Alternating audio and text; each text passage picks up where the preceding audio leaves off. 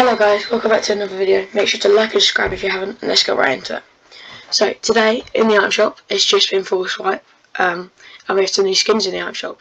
We have the Riot LR, which looks quite cool, but I don't think I'll be picking it up because it's £1.60, and I don't think I already have some LR skins. So yeah. Now next we have the Nuke DB. I think this skin is nice. It's got like a nice collar contrast, and it's got some wiring at the bottom there. I may pick it up, I'm not sure.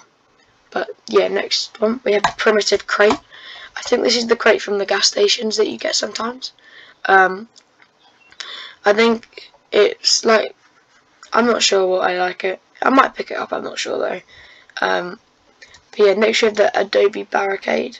I mean, personally I don't own the Adobe skin set, so I won't be picking this up as it's quite expensive, so I don't even have.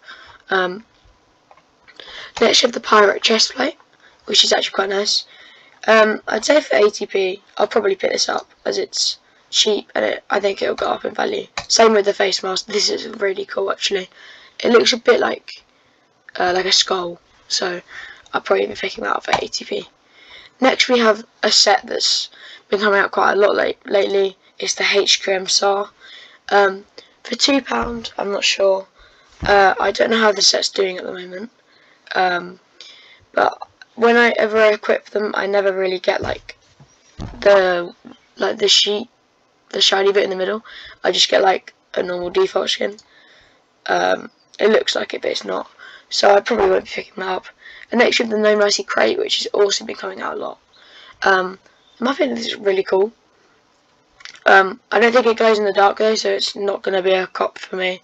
But yeah, I think it will go up in value if you guys are looking for stuff to buy. The shipping container garage door looks absolutely amazing. I think for £2 it's really good for role players, as the new shipping container set came out. I think it looks really cool, and I might pick it up. I'm not sure, because the thing is, it might go up in. I think it's going to go up in value. So if you guys are looking for a cheap thing to flip, then that is it. Next we have the Low Poly Python, which in my opinion is not the best.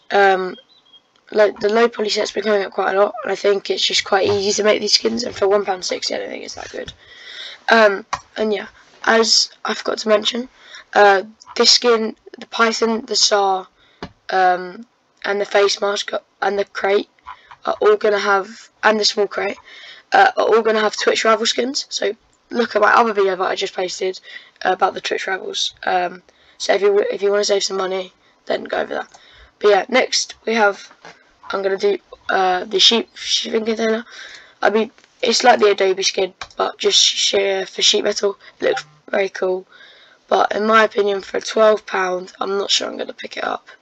But yeah, I think they should, like, if they're gonna do like building skins, I think they should do them cheaper, because paying £12 each time, but if there's twig, wood, stone, sheet metal, and armoured, that's like £100 if they do that. So £100 for some like building skins, I don't think is worth it. But yeah, we also have a factory door. I'm just going to do all the general ones, which is definitely pay to win in my opinion. You can have a window so you can see through your door canvas. Next we have the Coconut Endower, which is not pay to win, but I think it's quite cool and it looks quite nice, and it's for £4, it's quite good. I personally have the factory door. I'm probably getting these two. Next we have the sofa. This used to be pay to win at some point, but it's not anymore, as the sofa has been patched, I think. But yeah, for £1.60 I'll probably pick it up anyway. But there was a free Twitch Travels one, so yeah. Next we have the Nomad Suit, which I think is like a B tier, A tier for me. It is pay to win in some sense that you can camouflage in more environments. But it is just a hazmat skin, so, and nothing else comes with it. So yeah, the industrial lighting is like semi pay to win. I mean, it's cool for builds, and you can put them up against your gatehouses so no one can ladder or place like twig. They don't give off too much light, but I think they're cool anyway, and I'd definitely be picking these up. Yeah, next we have the Pattern Beamer. I think this is just like I think it's fireworks, and you can just like draw custom patterns and stuff. For £6, £7, I don't think it's worth it, to be honest.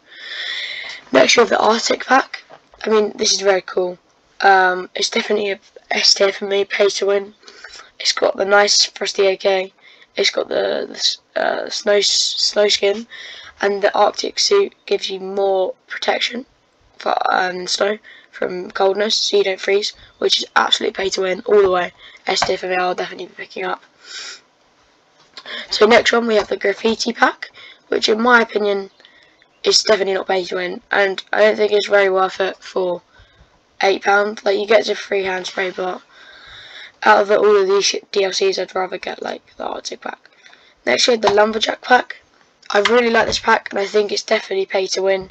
As the metal tools, you have to have the tier 1 workbench, but you don't have to have the blueprint, so you can just craft them when you get tier 1, and they make very cool noises, in my opinion. The Lumberjack does have a little bit of a bigger head box, and so like he has a bigger hitbox, but I think it's still a very cool skin, and you can blend in the environment. Next, and we have the Ice King pack, which is a deployable throne and a frozen armor set. This is not pay to win, but I think it's very cool and is good for role players. So next and lastly we have the Adobe skin. I've already covered the shipping container. This is a very cool skin. It just looks very nice, but for £11 I probably won't be picking it up. So yeah, that's it guys. Make sure to like and subscribe, and go check out my other videos in the description, and I'll see you in the next one. Bye guys.